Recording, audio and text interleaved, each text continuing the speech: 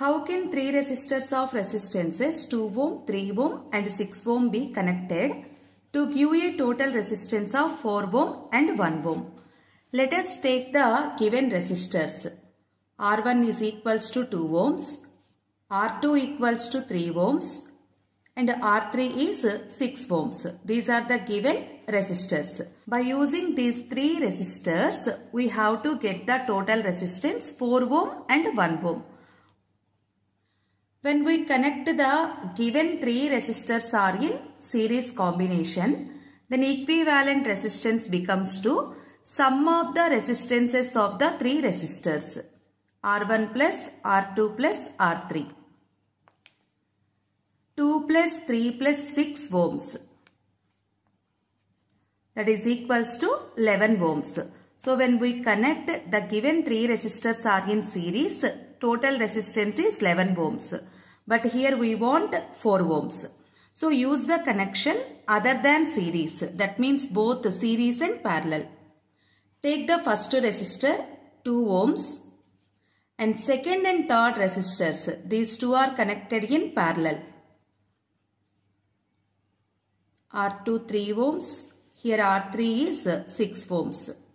Second and third resistors are connected in parallel and first resistor is in series combination with the remaining two resistors.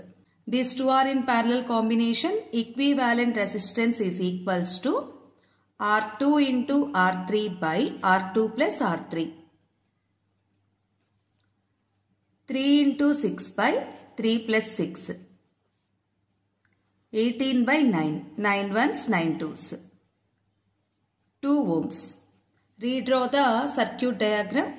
First one is 2 ohms and this is 2 ohms. Now these two are in series connection. So total equivalent resistance is equals to R1 plus Rp. 2 plus 2 is equals to 4 ohms. So required resistance is 4 ohms. So this is first question answer. And second, we want 1 ohm resistance. 1 ohm is less than the resistance of each resistor. So connect the given three resistors are in parallel.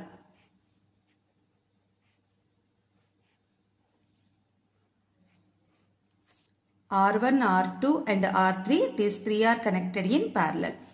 Then reciprocal of the equivalent resistance is equals to 1 by R1 plus 1 by R2 plus 1 by R3. 1 by 2 plus 1 by 3 plus 1 by 6. Here LCM is 6.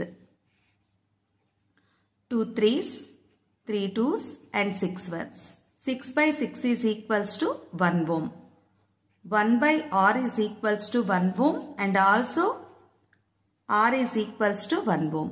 Total resistance when three resistors are connected in parallel is 1 ohm.